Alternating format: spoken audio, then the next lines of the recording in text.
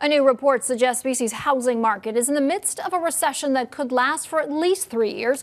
Joining us now for analysis on this is real estate analyst, author, mortgage investment advisor Peter Kinch.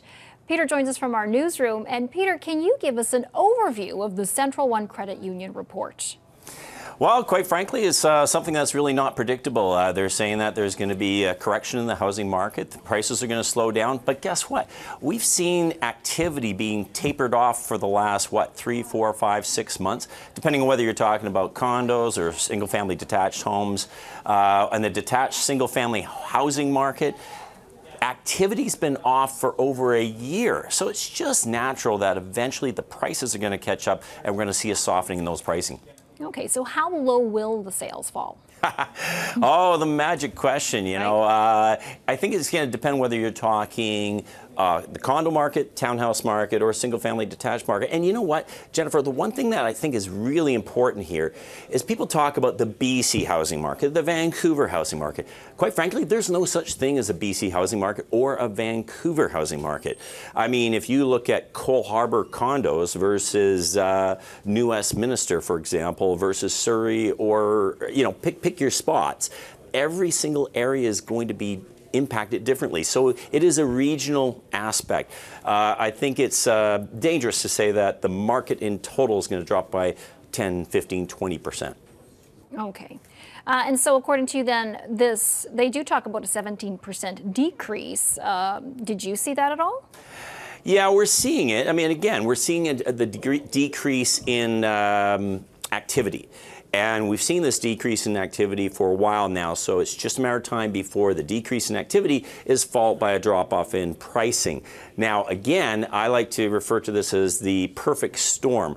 The perfect storm has been building for a while, and I would almost go so far as to say that this is one of the first housing slowdowns that's been government induced.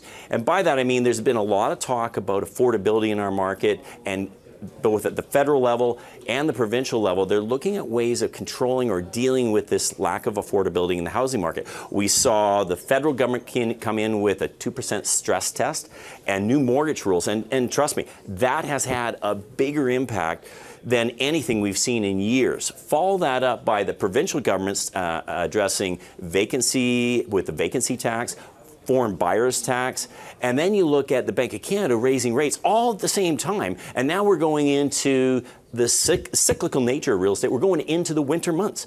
December and January, by definition, are typically the slowest months we're ever going to see in the real estate market. So combine all these things together, and it's little doubt that we have a perfect storm that's impacting both activity and pricing.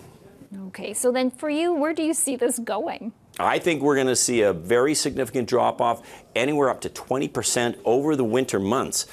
But you know, Jennifer, the biggest thing I'm looking at is if we look at supply and demand economics, the real question here is not whether we're going to have a slowdown in December, January, February. That's almost guaranteed. The real question is, how is the spring market going to react to this? Because if you look at it, supply and demand economics, as far as Vancouver is concerned, now I'll speak to Vancouver as opposed to all of British Columbia, Vancouver's always been the most desirable place for people in Canada to live. Some people might argue that point, but from a pure numbers factor, we're expecting another 40,000 people to move to Vancouver, whether that's from offshore or intermigration from different provinces.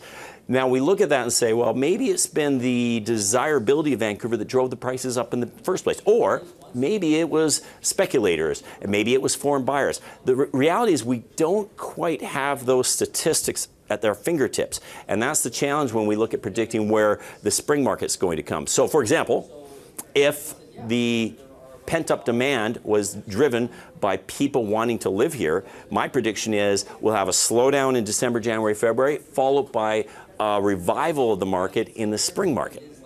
However, if, on the other hand, that demand isn't there, and that was actually speculative demand that we had previously, we could see a double dip. In other words, if there isn't a resurgence in the spring market, we could see an even lower dip come July and August. Holy moly. And so I guess you can't really tell, but what kind, you said lower dip, what would that mean?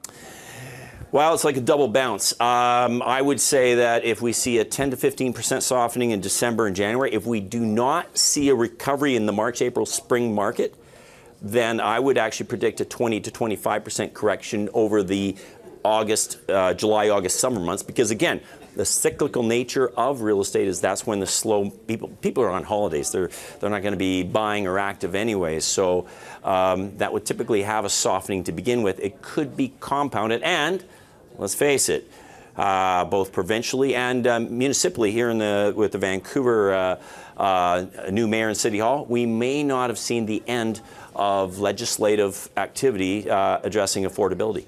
Okay, so how about construction? You'd mentioned supply and demand.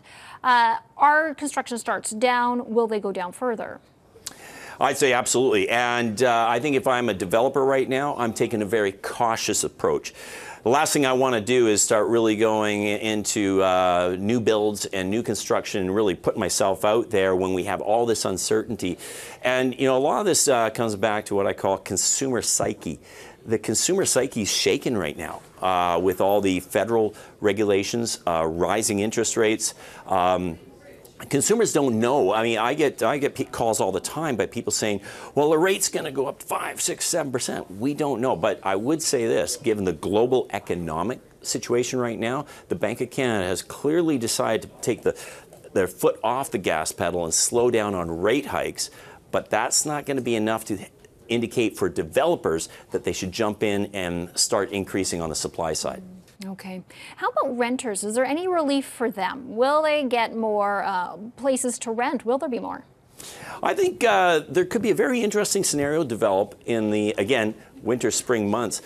One of the dynamics that I'm going to be watching very closely is new home construction where people bought a pre-sale 3 years ago, and that pre-sale is now coming on the market. I've heard from some developers as much as 20 to 30% of those buyers 3 years ago won't qualify for the mortgage based on the new mortgage rules today. So that could have an influx of supply into the market. That could result in some people having to take possession of something that they really didn't think they were going to. Maybe some of these speculative buyers were going to flip or assign those products, and now they can't. This could all end up having developers absorbing those units and flipping them back in as rental, as part of a rental pool or rental units. So we could actually see an increase in rental units on the market in the spring months. Okay, wow, interesting turn of events. Finally, what's your advice for people getting into the market or who want to sell? Yeah, two total opposite scenarios there. First of all, if you're getting into the market, base everything on affordability. It's a very dangerous game when you start trying to predict, well, I'm going to wait for this to hit rock bottom. You know, you could be sitting there in the February. If I was betting money today, I'd bet that late February would be the bottom of our market, and the spring market will see, if anybody starts to jump in the spring market and prices start to move, we could see buyers chase the prices right back up. So if I'm a buyer today, I would target late February as a time to get into this market. If I'm a seller, I might hold out for a resurgent spring market and hope there's a bit of a recovery. But if you don't see it early in the spring market, don't hold on, because it'll be even lower prices if you wait till August. Okay, good advice. We'll have to watch for all of that. Thanks so much. That's Peter Kinch joining us from our news. It's my pleasure.